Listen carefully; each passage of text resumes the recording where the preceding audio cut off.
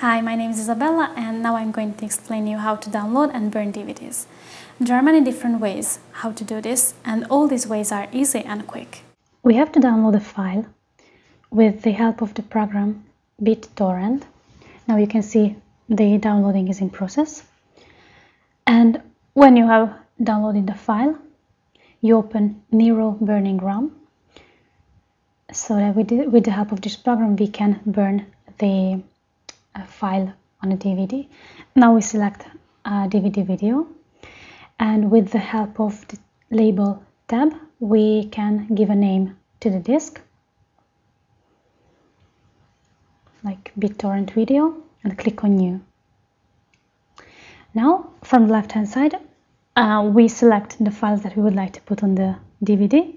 We copy them there and click on the icon burn.